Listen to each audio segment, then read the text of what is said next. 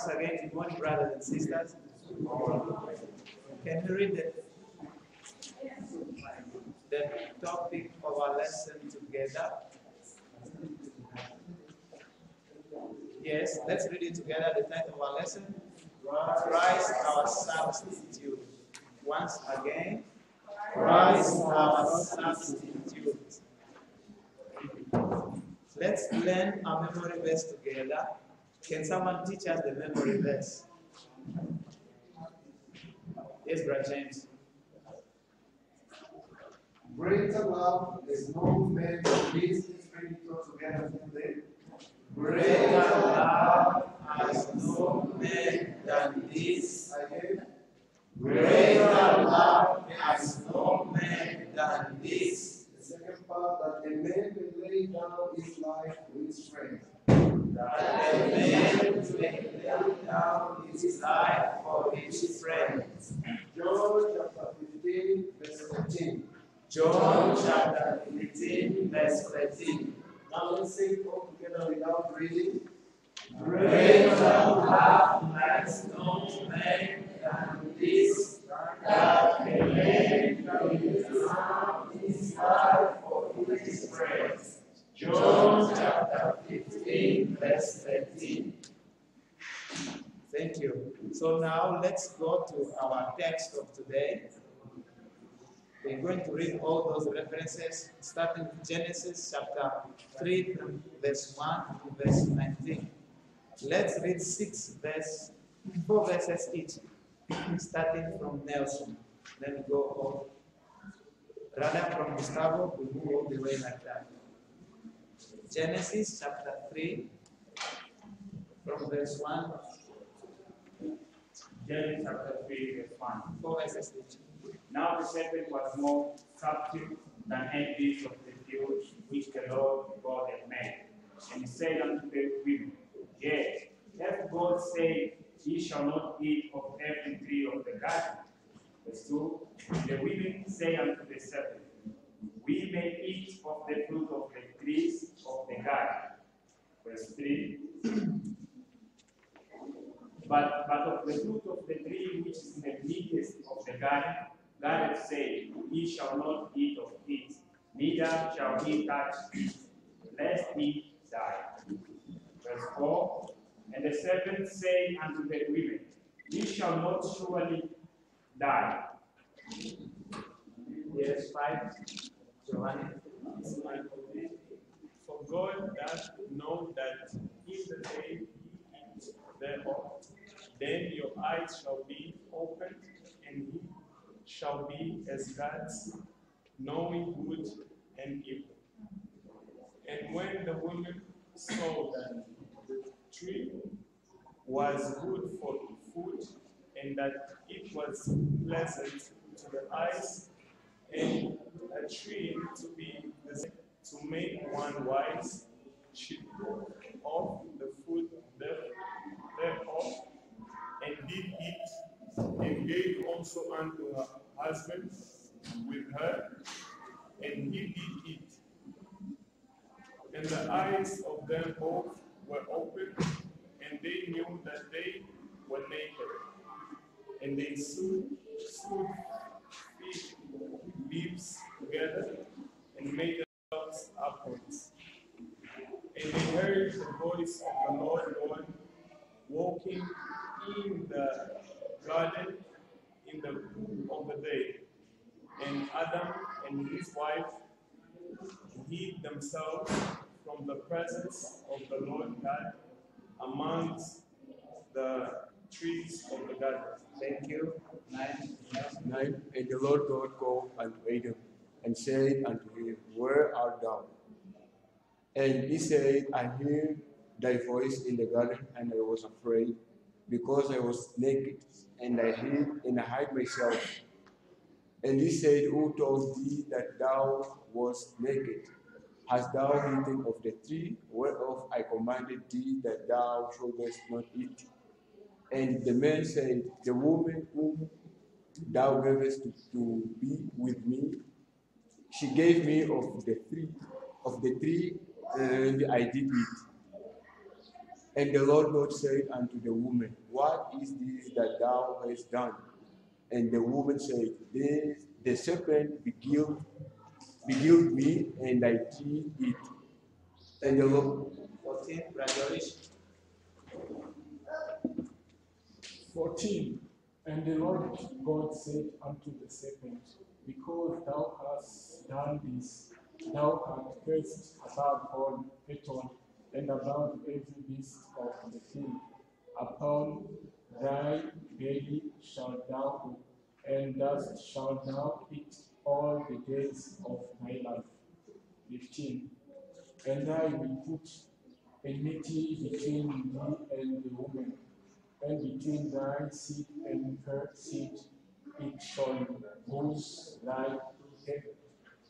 It shall bruise thy head, and thou be to thy husband, and he shall rule over thee. 16. Unto the woman he said, I will greatly multiply thy sorrow and thy conception. In the sorrow thou shalt bring forth children, and thy desire shall be to thy husband, and he shall rule over thee. 17. And altogether he said, Because thou hast taken unto the voice of thy wife, and hast eaten of the tree, and of which I commanded thee, saying, Thou shalt not eat of it. Cursed is the ground for thy sake. In sorrow shalt thou eat of it all the days of thy life. Read up to 19.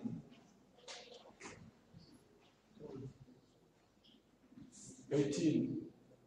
Thorns also and thistles shall it bring forth to thee, and thou shalt eat the herb of the field.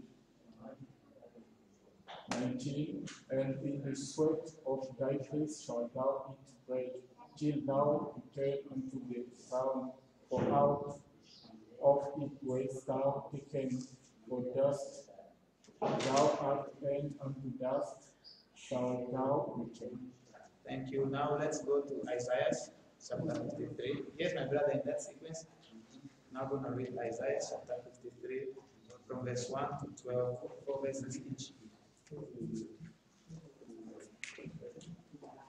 Isaiah chapter 53 from verse 1 to 12.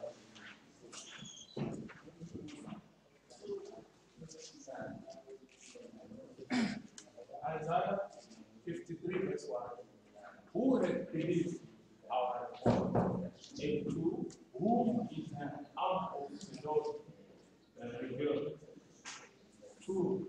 For he shall grow up before him as a tender plant, and as a root out of dry ground.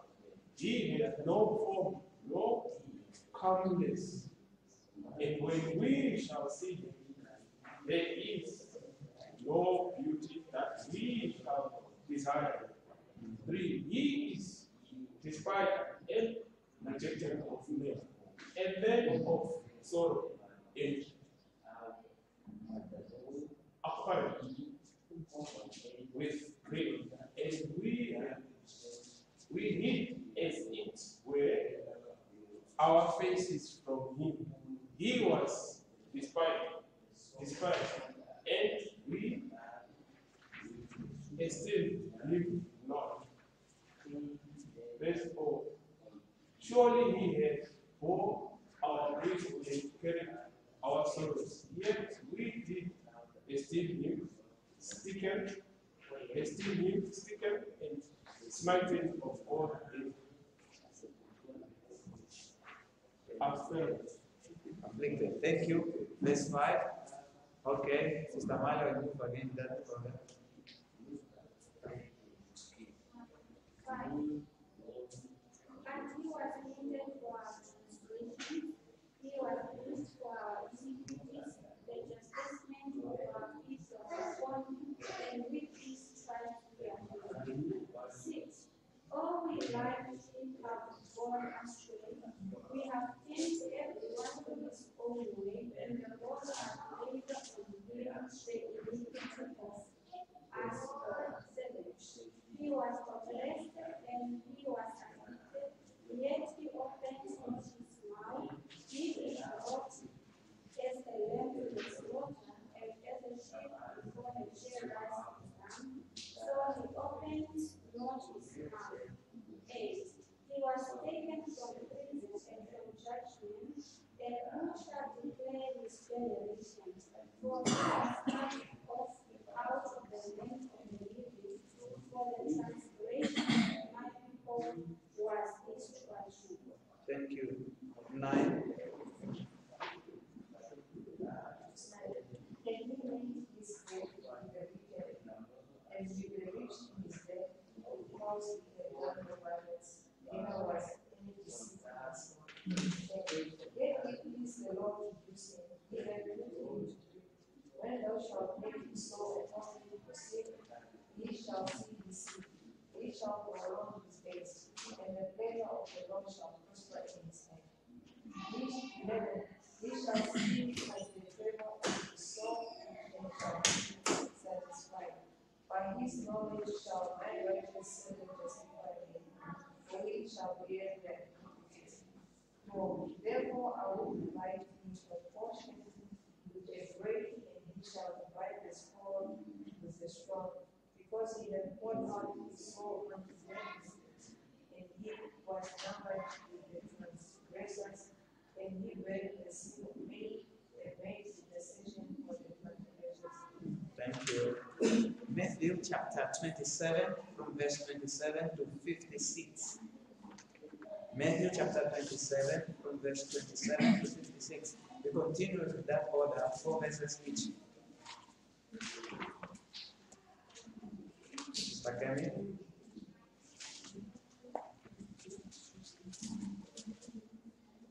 Sister Kemi, we are moving like that. 66. Okay, it's fine. Yes. Then the soldier of the government took Jesus into the Roman court and gathered unto him the whole band of soldiers. 28. And they stripped him and put a thin scarf on the man.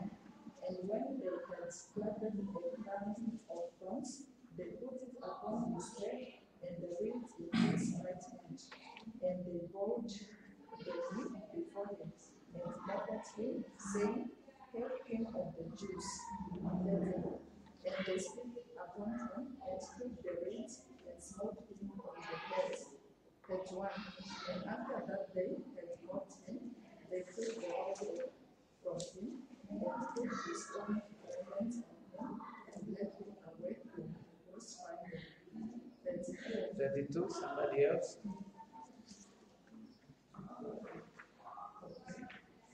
And as they came out, they found a man of Cyrene, Simon by name. Him they compelled to bear his cross. And when they were come unto a place called Golgotha, that is to say, a place of the skull, they gave him vinegar to drink, mingled with gall, and when he had tasted thereof, he would not drink. 35. 35. And they crucified him, and parted his garment, casting lots, that it might be fulfilled which was spoken by the prophet. They parted my garment among them, and upon my vesture they cast lots. And sitting down, they washed him there, and set up over his head his accusation written, This is Jesus, the King of the Jews. Then were there two thieves crucified with him, one on the right hand and another on the left. Thank you. Oh, okay. Let's continue from Sister Eunice. Yes. And they that passed by without giving waving their heads, 40, and read them, saying, Thou that destroyest the temple and buildest it in 3 days, save thyself. If thou be the Son of God, come down from the cross. 41. Likewise also the chief priests mocking him with the scribes and elders say, 42. He saved others, himself he cannot save. If he be the King of Israel, let him now come down from the cross.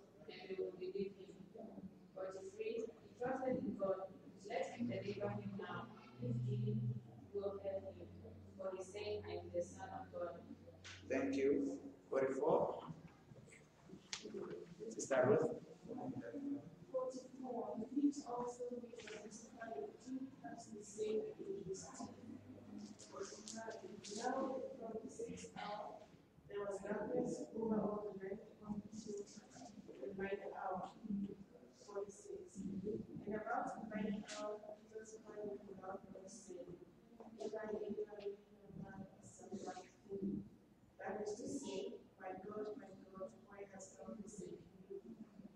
47. Some of them that stood there, when they heard that, said, This man cometh again. 48. And straightway one of them ran, and took a sponge, and filled it with vinegar, and put it on a reed, and gave him to drink. 49. The rest said, Let us see whether Elias will come and save him. Verse 50. Jesus, when he had cried again with a loud voice, yielded up the ghost. Thank you.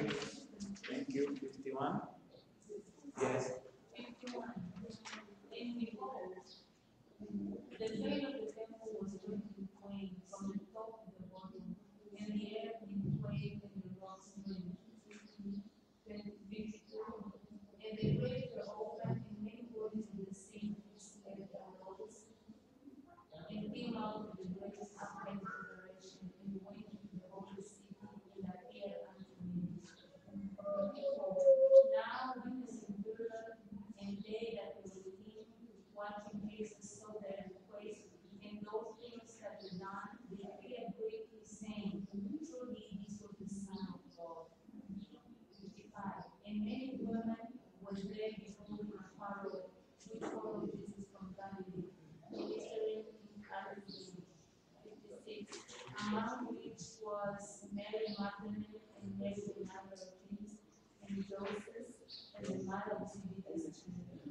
Thank you. And our last reference here, Ephesians chapter 2 from verse 1 to 13. Ephesians chapter 2 from verse 1 to 13, or verses 8. Yes, Brother Jean-Pierre, we start from you. Verse 1. And you have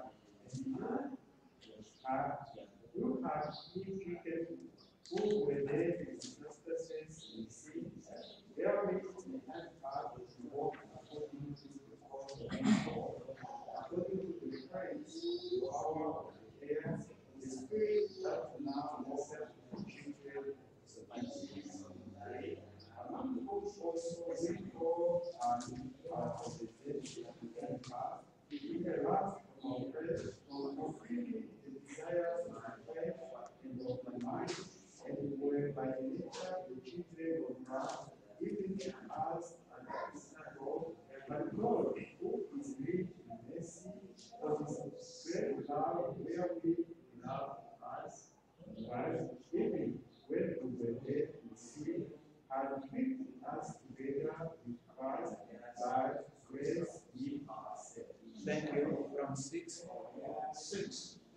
And had raised us up together and made us sit together in heavenly places in Christ Jesus, that in the ages to come he might show the exceeding riches of his grace in his kindness toward us through Christ Jesus.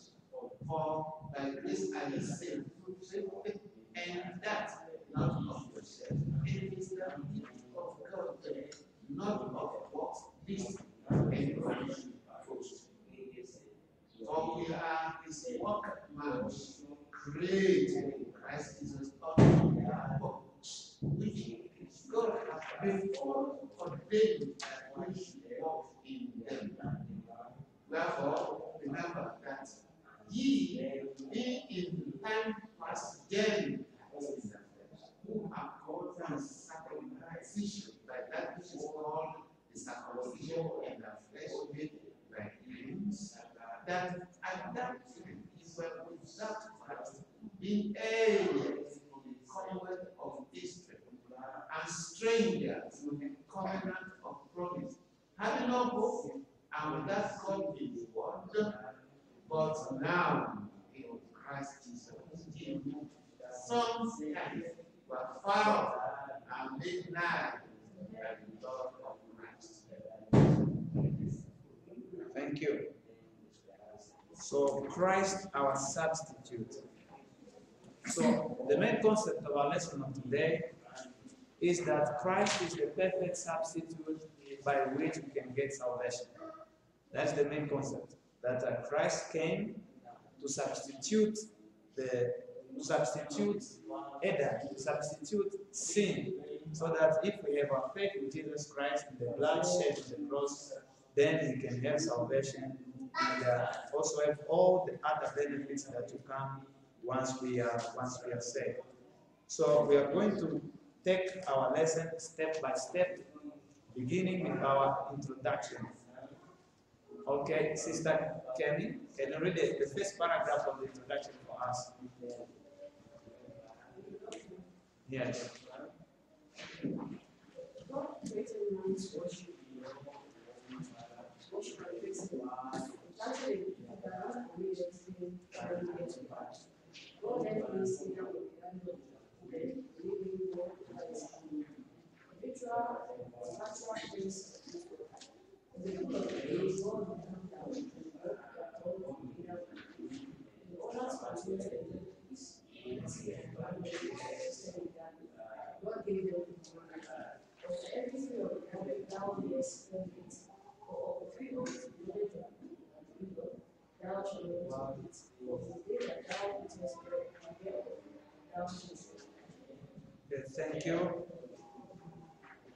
So, what can we get from our first paragraph? It's not a sermon, it is a class. We have to interact. From our first paragraph, what can we see there? Yes, Nelson.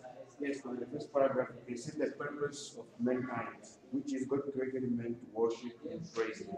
Yes, God created man to worship and praise Him. Yes, that is true. Yes. More?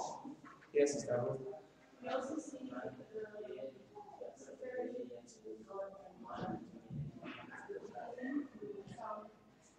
and community like Eve. That is how it was.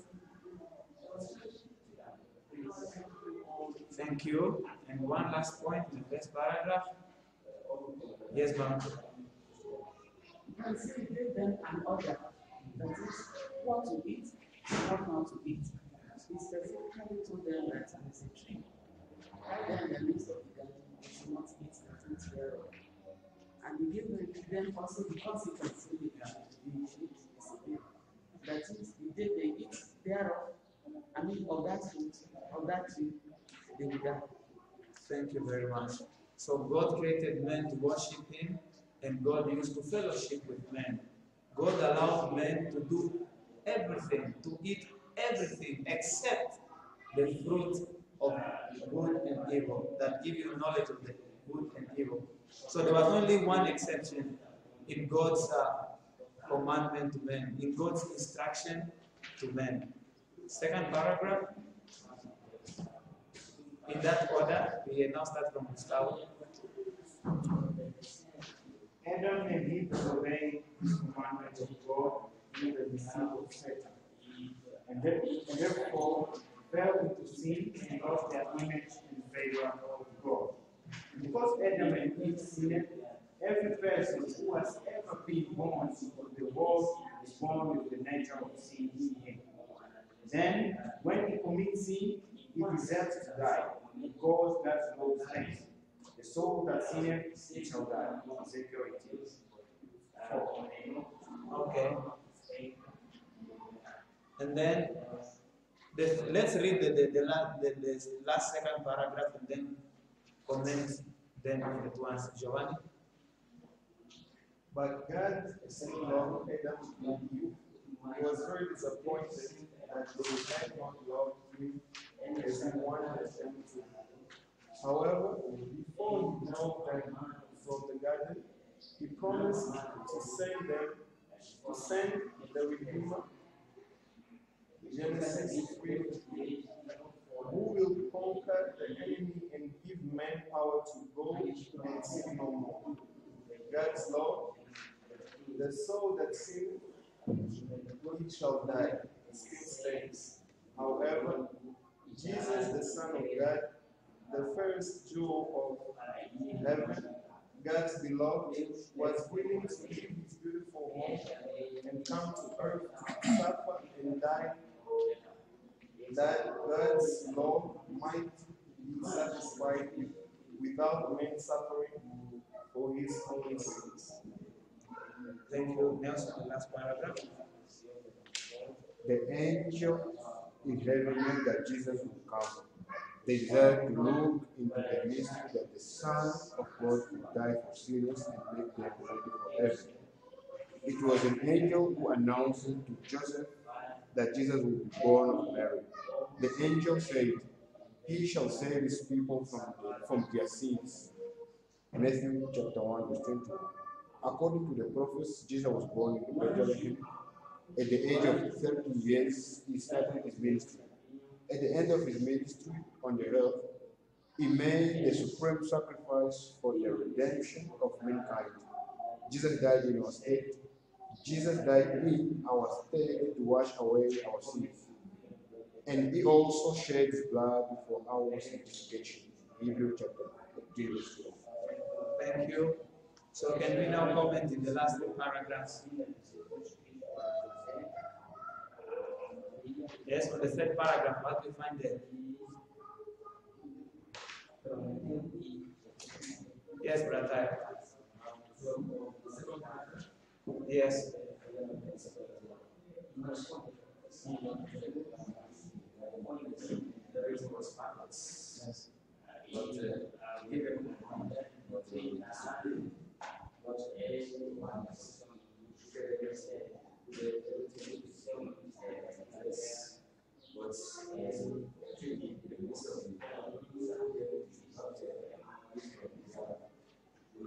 They were perfect when God created them. But because they transgressed and sinned, and sin came in.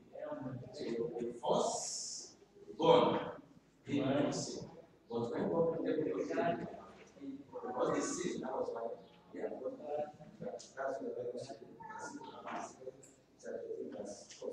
Every soul that sins, they are born in sin. Thank you. So, and then what else do we see there? Yes, Nelson. Just in the third paragraph, you can see also that God, even though Adam and Eve, they sinned, but God still loved them, but they hate their sins. Okay, thank you. One more before we go to our items. Yes, ma'am.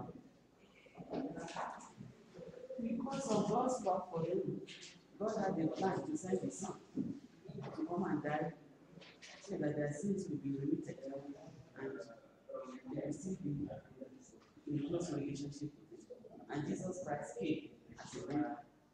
He died.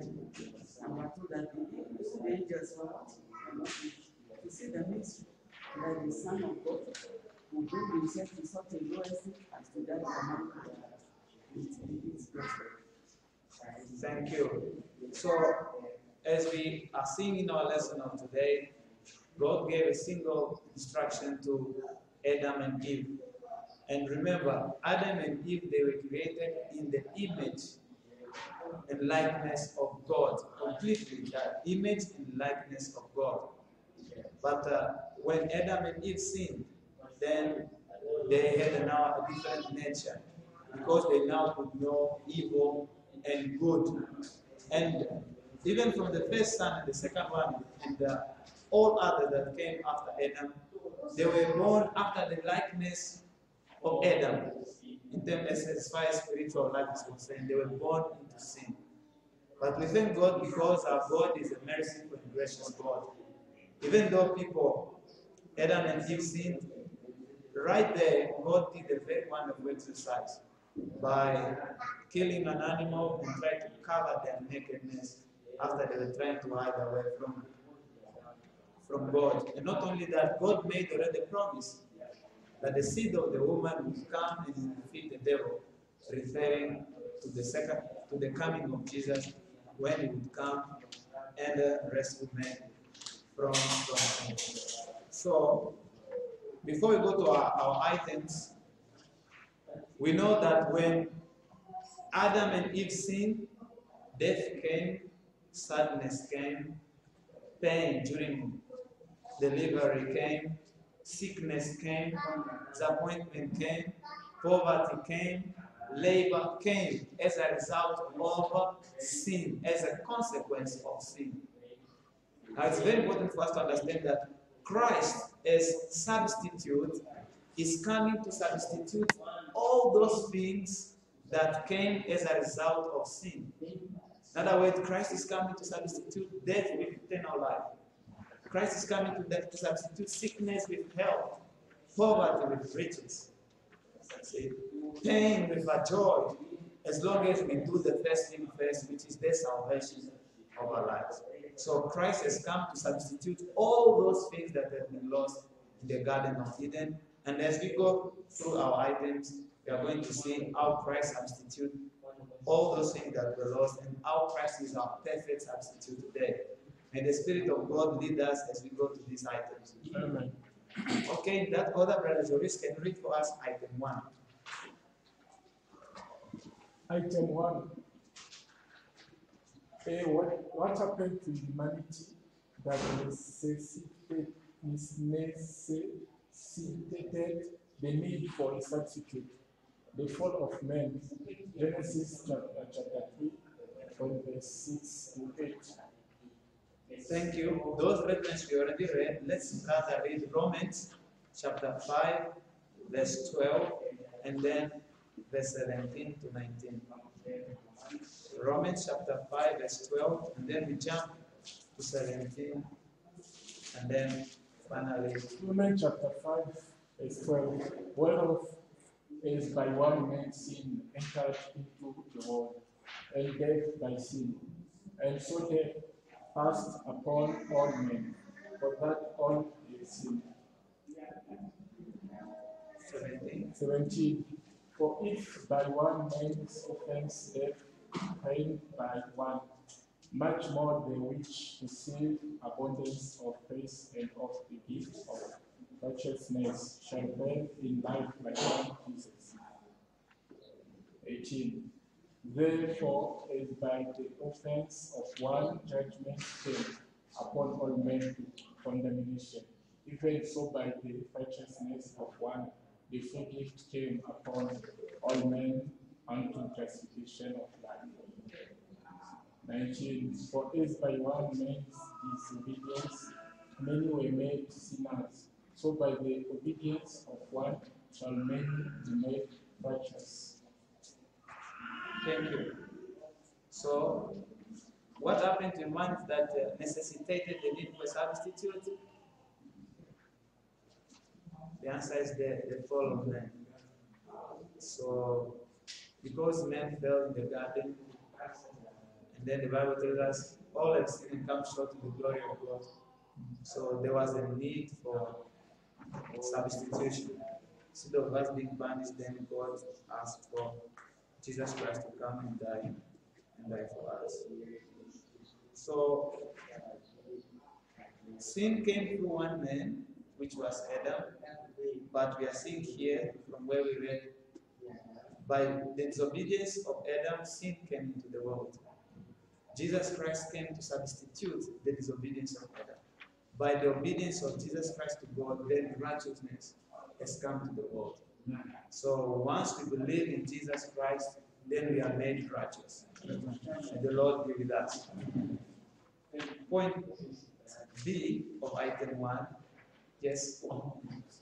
Yes, Brother. Sorry.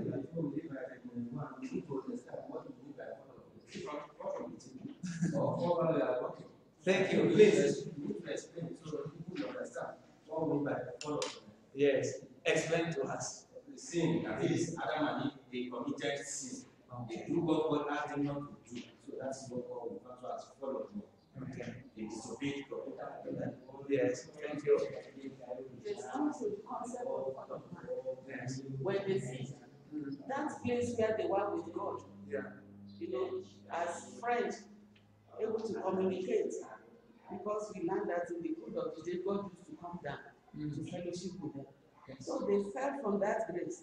They fell from that condition to the sinful condition, whereby that communication, that fellowship was no longer there. Amen. Thank you. So from there we know that once God told them that in the day you eat of the fruit which I told you not to eat, you will die thereof. Did they die? Not physically. Not physically, they did not die there, but spiritually they were dead. And they were separated from God. So sin separates men from God. So that's why Jesus came, so that he can restore again men back to God. So when we are talking about the fall of man, we are talking about the first sin that Adam and Eve committed, and that was the sin of disobedience. They did what God asked them not to do. And as a result of that disobedience, all sinful condition came into this world. All of us are born in that sin nature. That's why we need someone to save us, someone to substitute us, to substitute for the sin that we have committed and then save us from the life of sin. Thank you. Point B. Yes, we are moving this order. I can't tell you about it. Point B. By whom did God promise to redeem fallen man? By Jesus, the Messiah. Genesis 49, verse 10, Exodus 12, verse 20. Okay, let's read them. Thank you, my brother. Let's read those references. Genesis 49, verse 10. Yeah, you'll be the first one to read it for us. And then Sister Maria will read for us Exodus chapter 12, verse 13. And then in that order, number 24, 17, Deuteronomy 18, 15, and then last one, Isaiah chapter 7, verse 14, chapter 9, 6, and 7.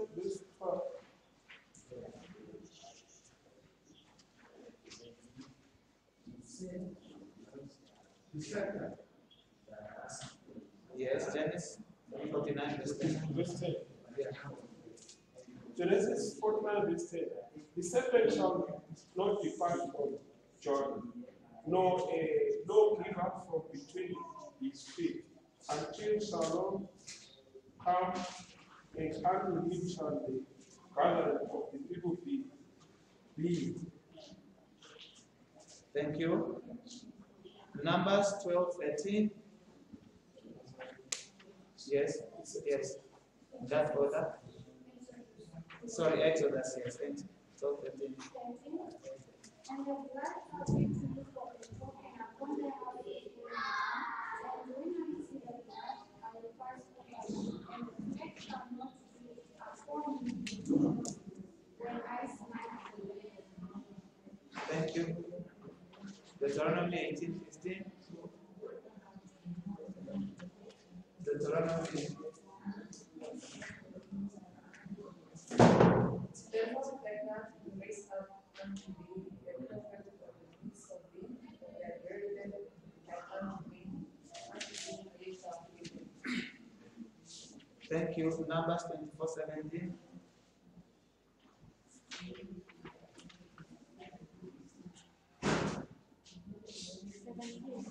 I shall see him, but not now. I shall behold him, but not nigh. There shall come a star out of Jacob, and a scepter shall rise up of Israel, and shall smite the corners of the mount, and destroy all the children of Seth. Thank you. Isaiah chapter 7, verse 14. And then the other one we read Isaiah chapter 9, verse 6 and 7. Isaiah 7:14, and therefore the Lord himself shall give you a sign, behold, a virgin shall be this, or say, and bear a son, and shall hold his baby in her hand. Thank you. Isaiah chapter 9, verse 6 and 7.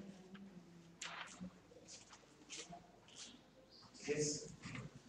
For unto us a child is born, unto us a son is given, and the government shall be upon his shoulder, and his name shall be called Wonderful, Counselor, the Mighty God, the Everlasting Father, the Prince of Peace.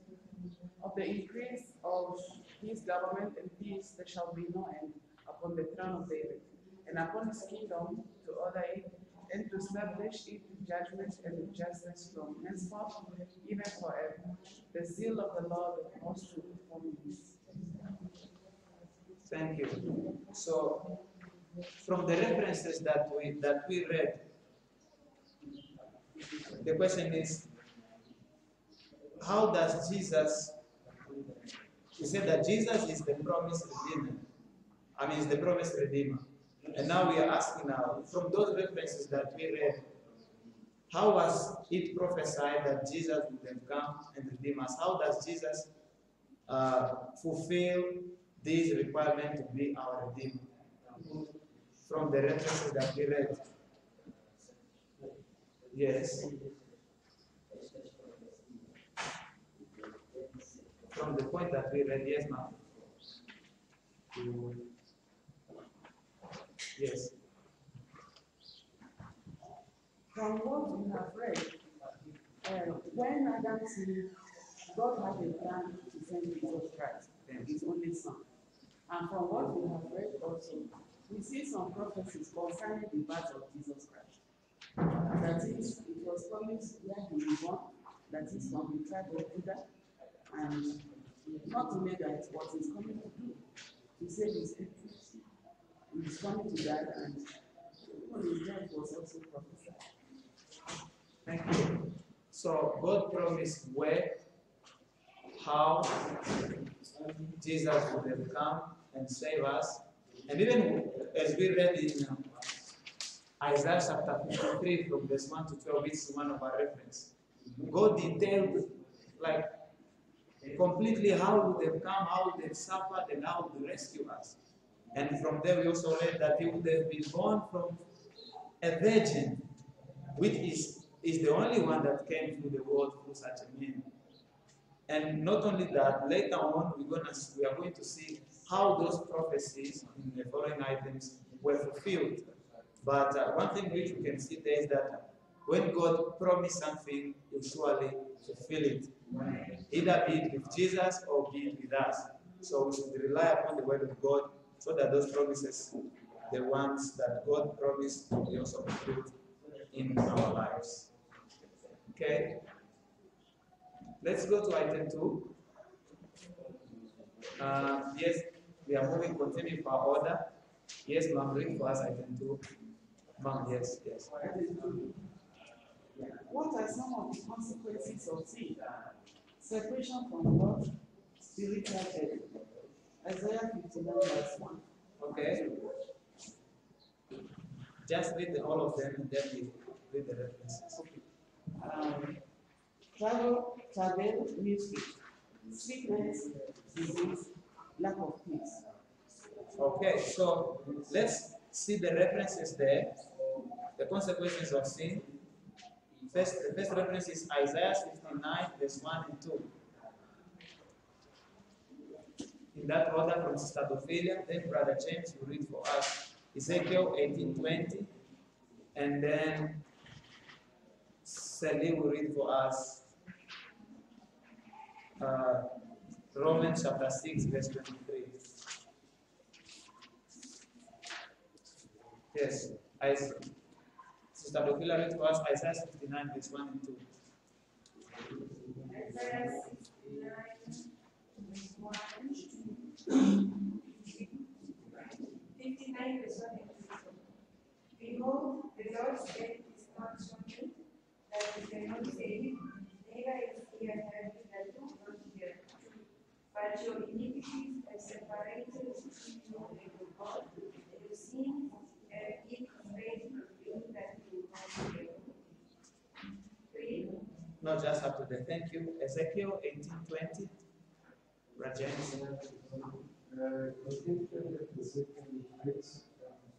The soul that sinneth, it shall die. The son shall not bear the iniquity of the father, neither shall the father bear the iniquity of the son. The righteousness of the righteous shall be upon him, and the wickedness of the wicked shall be upon him. Thank you. Yes, Sally. Romans chapter 6, verse 23. It's being projected. You can read the projection on the board.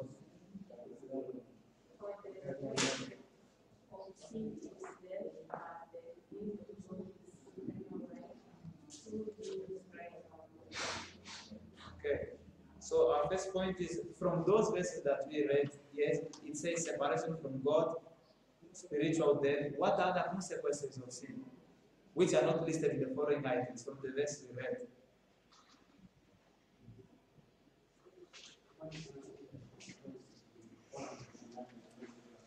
Yes, ma'am. Travel and misery. Okay. Travel and misery. And then for that one, let's read Ecclesiastes chapter 2, verse 26. Ecclesiastes chapter 2, verse 26. For God giveth to man sight, wisdom, and knowledge and word. But to the sinner he giveth travail, to gather and to heap up, that he may be able to do that is good and holy. This also is right and flexible. Okay, the sinner is given travel. But what is the meaning of travel? The word travel, what does it mean? Travel. Yes, brother. To undergo pain, yes, that's correct. What again? Travel. Yes, Sister Ruth. Suffering. Suffering. Yes, travel is suffering. And we know when God created Adam and Eve, everything was peaceful. They had full access for everything, free of charge. But after sin, God said, now you have to travel, you have to suffer. In the sweat of thy labor, you shall eat your bread. So that's also one of the consequences of sin, as we can see there. Travel. How about misery? What does misery mean? Misery. Misery. Yes. Extreme poverty. Yes. What again? Yes. Yes, Sister Ruth. Hopelessness. Hopelessness. Yes. Confusion. Confusion. So we are seeing here some of the consequences of sin is extreme poverty, hopelessness, and confusions. Those are consequences of sin. Are you miserable? Is there confusion in your life? Are you hopeless? The good thing is that Jesus can give you hope. And let's keep on with the consequences. It reads sicknesses and disease. Let's quickly read 2 Kings chapter 5, 25 to 27.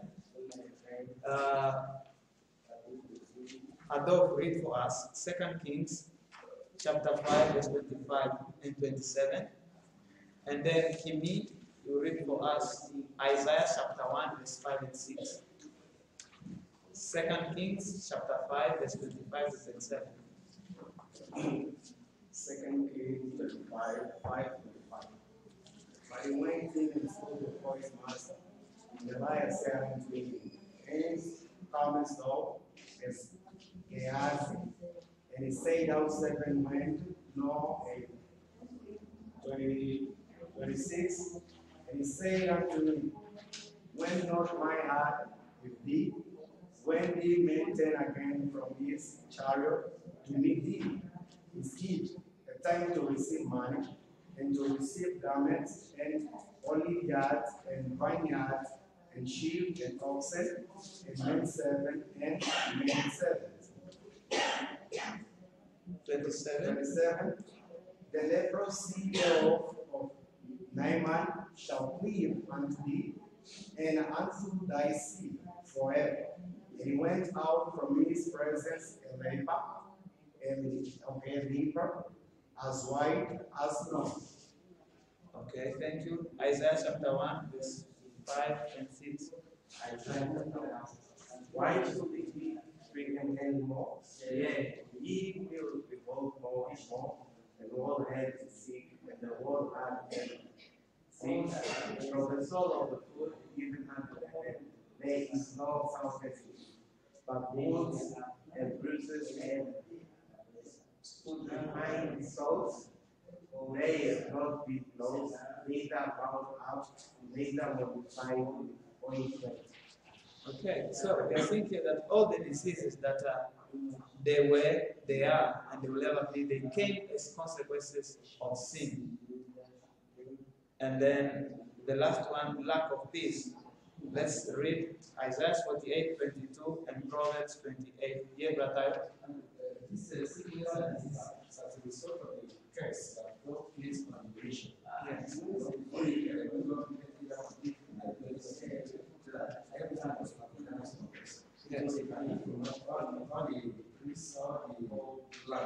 But when the sin came, he said, all causes. And as a result of that, nowadays, when we eat all of this plant, all of this fruit, from there we get diseases. So it's a sort of this. Yes. Thank you. So sickness came as a result of disobedience to God's word. And even today, most of the sicknesses that we see in the world come as a result of disobedience. A doctor is telling people don't drink alcohol because of the consequences of alcohol. And yet people, when they drink alcohol, what happens? Most of them, they get sick. And so on and so forth. Most of the diseases, even today, you find out that come as a result of disobedience to the word of God. But our happiness is that more than sickness, God has promised also healing. And we are going to see later how Jesus brought healing to us even in these days. So Isaiah 48:22, Valdemar, and then Sister Kemi, Proverbs 28:1. 48:22. There is no peace, says the Lord, unto the wicked. Thank you. Yes, Sister Kemi?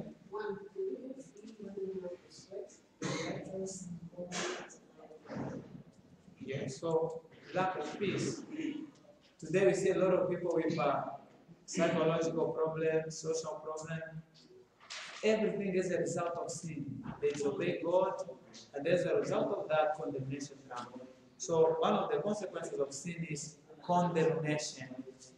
And condemnation comes when you feel guilty. And guiltiness comes when you disobey God's word. So it is a chain. That's why sin brings lack of peace. So we spoke about the consequences. But now let's see about the promise that God made about Jesus, who is our Messiah, the one who's supposed to rescue us from sin. As we go to our item 3. So come back.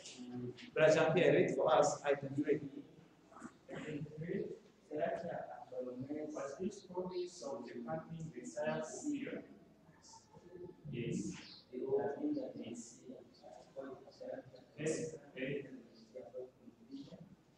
Okay, so the promise of the coming Messiah was fulfilled through his birth.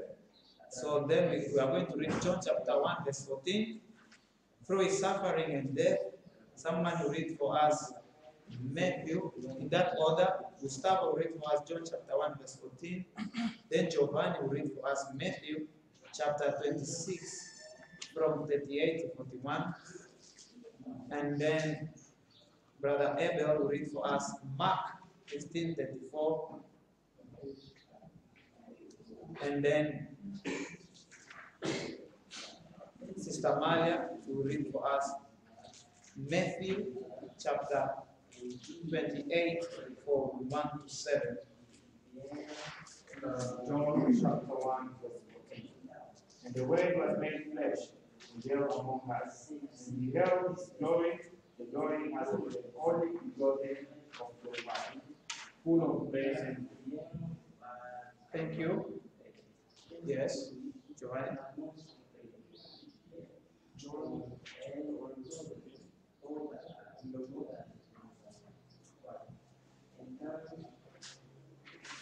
Yes, read for us Matthew chapter 26 from 38 to 41. Matthew 26 from 38 to 41. Yeah, read for us. 38. Then they he unto them, my soul is exceeding sorrow, even unto death. Tarry ye here and watch with me. And he went a little further and fell on his face and prayed, saying, O my Father, if it be possible, let this cup pass from me. Nevertheless, not as I will, but as thou wilt. And he comes unto the disciples and find them asleep, and say unto Peter, what could he not watch with me 1 hour? Watch and pray that ye enter not into temptation. The spirit indeed is willing, but the flesh is weak. Okay, thank you. Yes, Brother Abel. Yes, Mark. Mark. Mark 15, verse 4. And in the ninth hour, Jesus cried with a loud voice, saying, Elohim, Elohim, lama sabachthani, which is being interpreted, my God, why hast thou forsaken me? Thank you. Then Sister Amalia. Yes, John. John chapter 19, verse 38. And after this, Joseph and Mary had been a disciple of Jesus, but secretly for fear of the Jews, besought Pilate that he might stay away the body of Jesus, and Pilate gave him permission. They came therefore and took the body of Jesus. 39. And there came also Nicodemus, which at first came to Jesus by night and brought a mixture of meat and almond about 100 pounds weight. 40. Then took the body of Jesus and washed it in linen clothes with the spices, as the manner of the Jews is prepared. Thank you. My sister, please read for us John chapter 20, verse 19 and 20. John chapter 20, verse 19 and 20.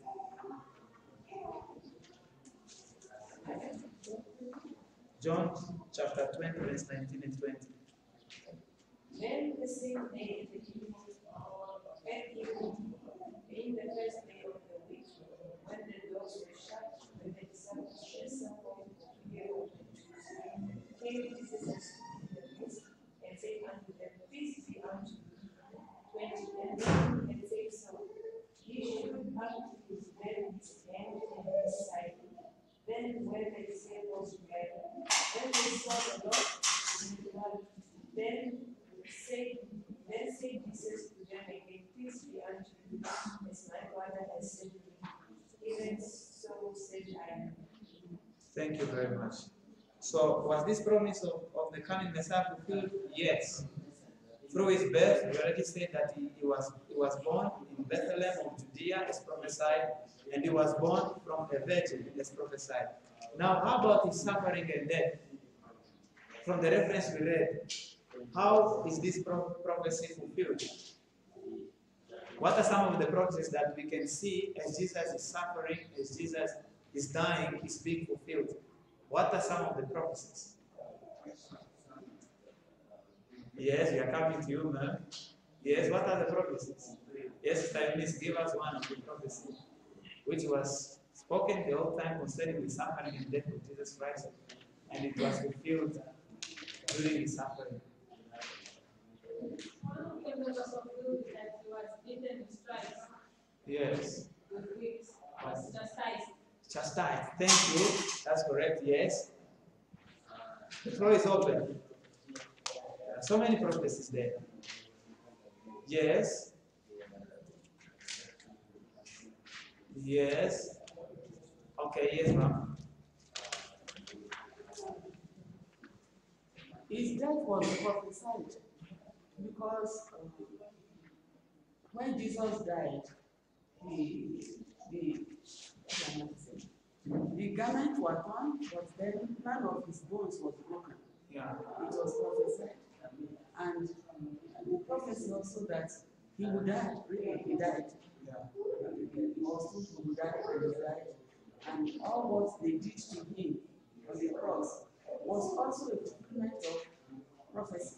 Yes. Because he was beaten. It was prophesied in the beating, as we saw in Isaiah chapter 53, and that by his beating and the blood that gushes from him, we are healed. It's a prophecy and a death. Yes, thank you. Brother Tayo. Yeah, from the Isaiah verse 9, without processing this. And he is big, and with the rich is the soul. Yes, one more. One more prophecy. Yes, Brother. When we take his garment, we cast not on it. Yeah. So it also prophesied. Yes. And when upon Jesus Christ here, they took one of his garments and then they started playing on it. Yes.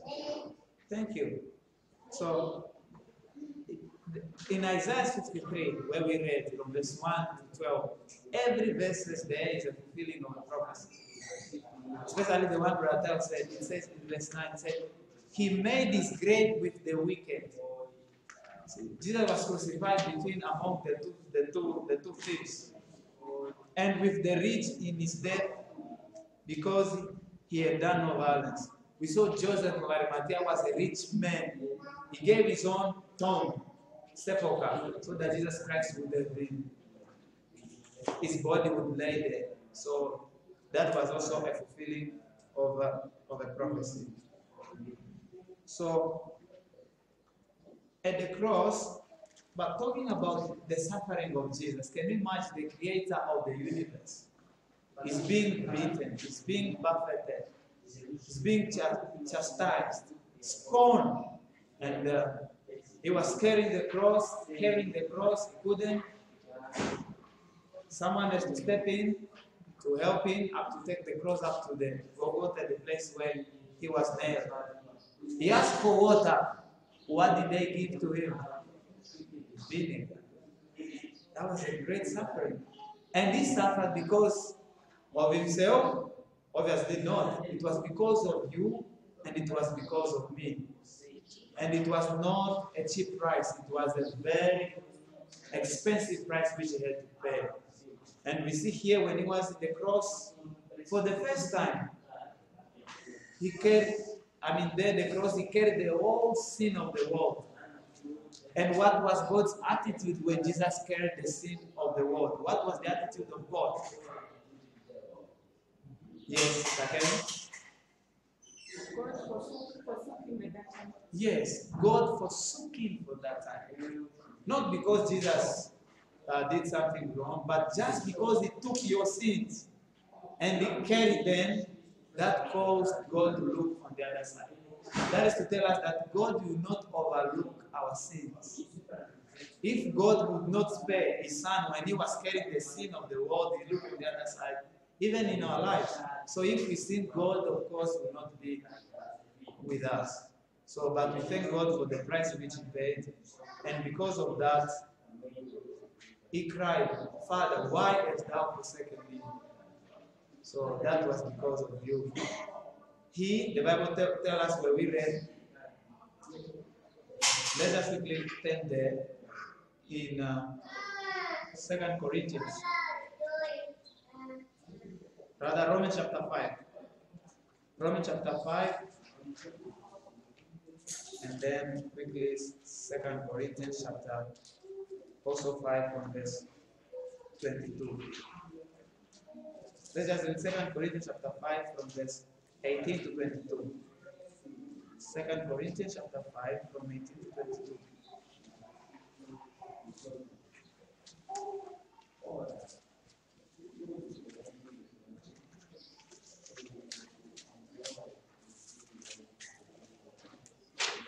Okay.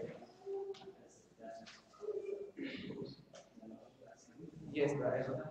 2 Corinthians chapter 5, verse 18. And all the things of God who has reconciled us to himself by Jesus Christ and has given to us the ministry of reconciliation. 19. It with that God was in Christ, reconciling the world unto himself, not imputing the trespasses unto them, and hath committed unto us the word of reconciliation. 20. Now then, we are ambassadors of Christ, as though God did beseech you by us. We pray you in Christ's stead, be ye reconciled to God, for he has made him to be sin for us, who knew no sin, that we might be made the righteousness of God. Thank you. That is substitution, the last one. For he had made him to be sin for us, who knew no sin, that we might be made the righteousness of God in him. Okay, let's continue in item 4. Item 4, Gustavo, again. Read for us. Item 4. What are some of the benefits we get from Jesus' suffering? Death and resurrection. Thank you. What are some of the benefits? The first one is salvation. Nelson, read for Giovanni, read for us Matthew chapter 1, verse 21. And then Nelson, read for us John chapter 3, verse 6. Matthew 26, verse 28. Giovanni 121. And then Nelson, Matthew 26, 28. And then Brother Abel, 1 Thessalonians 5, verse 9. And she shall bring forth a son, and thou shalt call his name Jesus, for he shall save his people from their sins. Okay, thank you. Nelson? 28.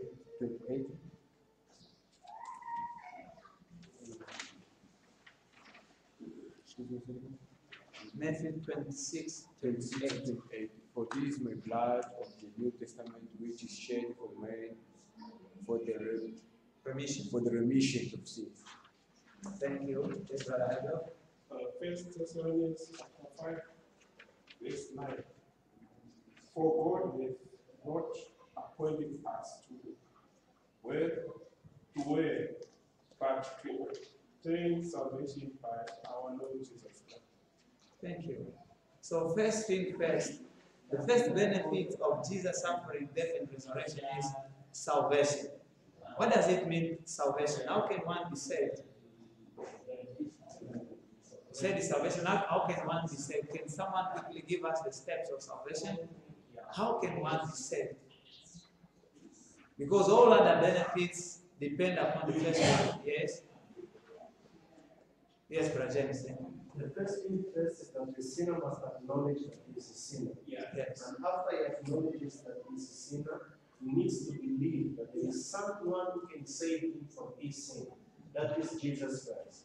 Believing that he will do it through a confessing of his sin. He will come to Jesus, he will confess his sin, believing that Jesus will save him from his sin. After he confesses his sin and he believes in Jesus Christ, then he has to wait for the manifestation of the power of God to save him from his sin. As after he has received that power that will save him from his sin, the same power will make him a changed person. And the thing that he used to do, he will do it no more. Not because of his power, but because of the power that he believed and that he saved him. Yes. Thank you. So that's the step. just one point which I'll make. Repentance is also a very important one, whereby you recognize that you have a godly sorrow for sin. Because if you are not sick, you won't go to the doctor. If you don't realize you are a sinner, then there's no need of a savior. It's when you realize that you have sinned, and then you have a godly sorrow for sin, and then you repent from your sin, then Jesus Christ will save you, as my brother described the steps. And it's the Spirit of God that will bear witness with your spirit that you are son or daughter of God, according to Romans 8, verse 16. Thank you very much. And then another benefit of Jesus' suffering, it's healing. And then let's read James chapter 5, verse 13 to 15. And 1 Peter 2:24. Okay, Sister Malia, read for us James chapter 5, 13, 15. And then Sister Kevin, read for us 1 Peter 2:24.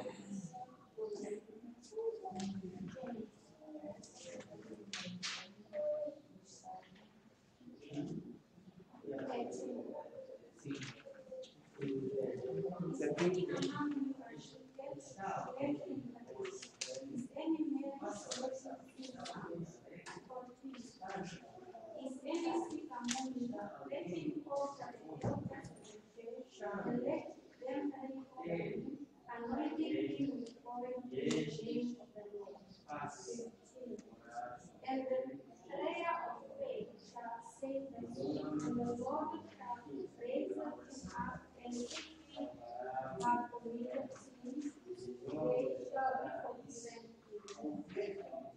Thank you. And then 1 Peter 2:24. 24. Who his own self bear our sins in his own blood, in his own body, on the tree, that we, being dead of sins, could live unto righteousness, by whose stripes you were healed. Right. Thank you. So, healing is also one of the benefits of Jesus suffering on the cross. Protection and provision is also another benefit. Hope of resurrection is also another benefit. There are some more benefits that are not there listed. Can we mention them? I'll mention one of them, sanctification. Yes, what again? What are the benefits? Yes, adult grace. Grace. Okay, thank you. The grace also came through his suffering. Yes, what again? Yes. Prosperity. Yes. What again? Yes. Joy. Happiness. Peace. Everlasting life. And so on and so forth. So we keep on with our item 5. All the references you can read them at home. Because of our time, we are now moving to item 5, which is our last one. And Sister Chocolate, can you read for us item 5? Item 5. What can we do to give us his own? Our hearts and love, the throne of God. Okay, so what can we give him who gave us his whole? That is the question. So the first one is our heart and love. So let's read Deuteronomy chapter 10 verse 12. And then our talent, we are going to read Romans chapter 12 verse 6 and 8. Our devotion and service, we are going to read Joshua chapter 22 verse 5. Our substance, we are going to read 2 Corinthians chapter 9, 6, and 7, in that order. So, from my sister here, yes, you read for us Deuteronomy chapter 10, verse 12. Deuteronomy chapter 10, verse 12. And now Israel, what doth the Lord thy God require of thee, but to fear the Lord thy God, to walk in all his ways, and to love him, and to serve the Lord thy God with all thy heart and with all thy soul. Thank you. Yes, ma'am. Read for us Romans chapter 12, verse 6 to 8. Romans 12, 6 to 8. Having then gifts differing according to the grace that is given unto us, whether prophecy, let us prophesy according to the proportion of faith, or mystery, on our ministry, or he that teacheth on teaching, or he that exhorteth on exhortation, he that giveth, let him do it with simplicity, he that ruleth with diligence, he that showeth mercy with cheerfulness. Thank you. Up to date, that's correct. Then, Sister Ophelia, Joshua chapter 22, verse 5.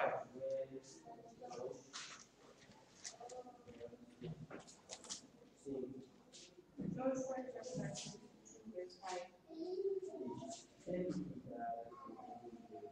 But take delight, diligently to do the commandments of the Lord, which Moses the servant of the Lord charged you, to love the Lord your God, to walk on his ways and his commandments, to keep and to shade and to serve him with all your heart and with all your soul. Yes, Brother James, 2 Corinthians chapter 9, verse 6 and 7.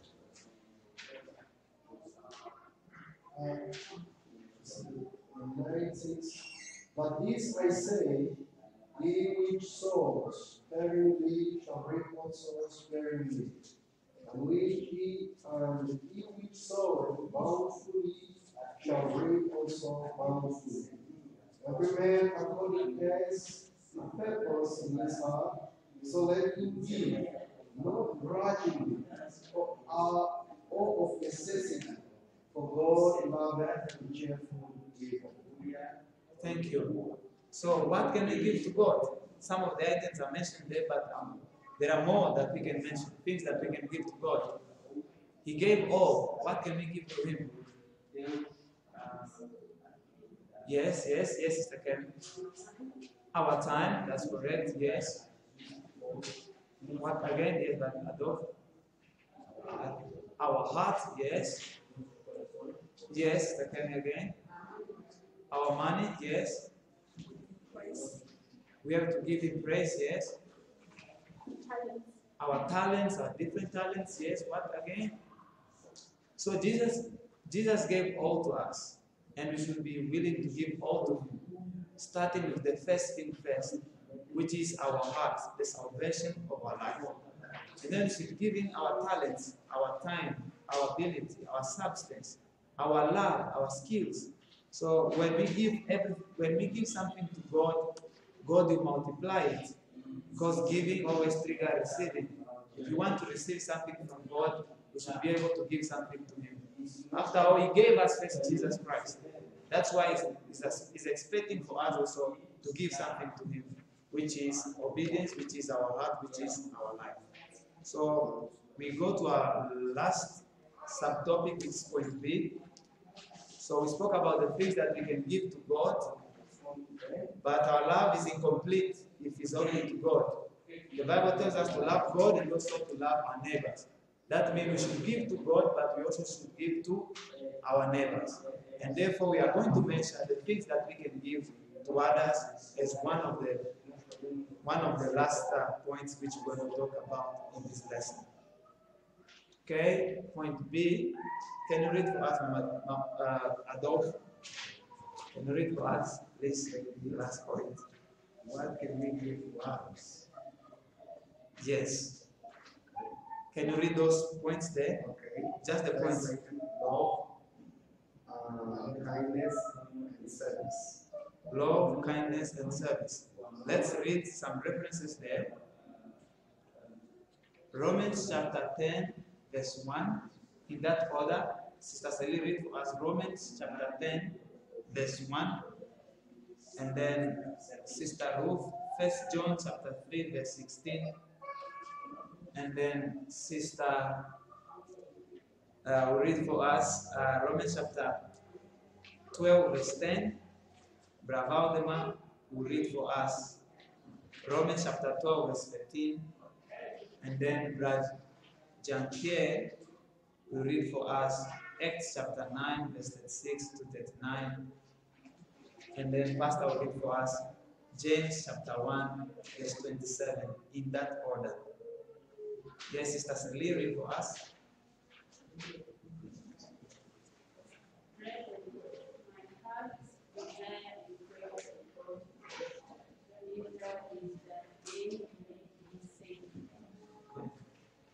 Thank you. 1 John 3:16.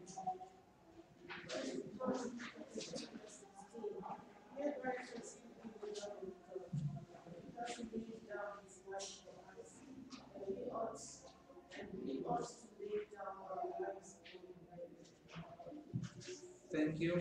Romans 12:10. 12:10. Be kindly affectionate one to another with brotherly love, with honor, obey one another. Thank you. Romans 12:13. Ravadeva. Romans 12:13. Distributing the necessity of saints, given to hospitality. Thank you. And then James chapter 1, verse 27. Pure religion and undefiled before God and the Father is this. To visit the fatherless and widows in their affliction and to keep himself unspotted from the world. Thank you. So, what can we give to others from the references that we read? Apart from what is mentioned here. Yes. Yes, Sister Colin. Hospitality, visiting others. Yes. Generosity, be generous, giving to others. Yes. Kindness, showing compassion and love to others. Yes. Sister Ruth. Visitation. Okay. Next. Yes. What again? Support. Our money. We can give our time. There are people that they don't need, maybe they don't need $20 from you. What they need is just 20 minutes to talk to you, to explain the gospel to them. So there's a lot of things that we can do. We can pray for others. That's also part of giving. We can distribute literature, the tracts of the gospel, give invitation to others. So there is a lot that we can do toward others. If God did so many for us, many things for us, obviously we can also do the best for others. And when we are doing something to others, to whom are we doing? To God. Because God said, when you do something to one of the least, you are doing it for me. So I remember always, when you are helping someone, you are helping the one who created you, which is God. And when you help the Son of God, God will also help you. So let's now read our conclusion. Someone to read for us the conclusion. Brother, yes. No one will who has lost one is able to move the nature of sin and so on. The tale of God that is the sinless one who was sinless.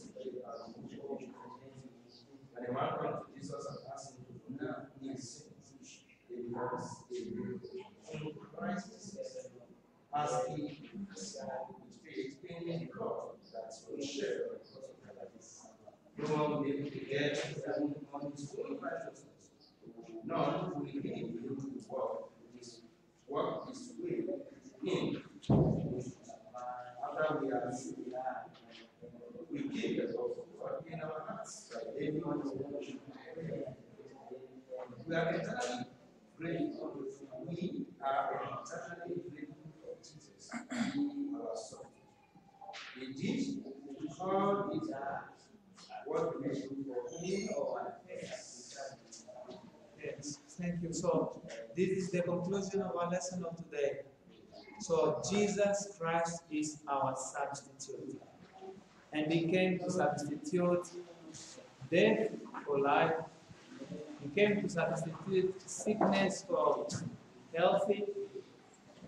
He came to substitute pain with happiness.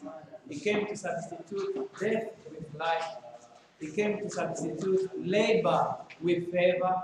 He came to substitute condemnation with mercy. He came to substitute all things bad for all things good. And all that we can do is just to humble our hearts and give our lives to him. So there is a challenge there which says, Have you been reconciled to God through Christ our substitute?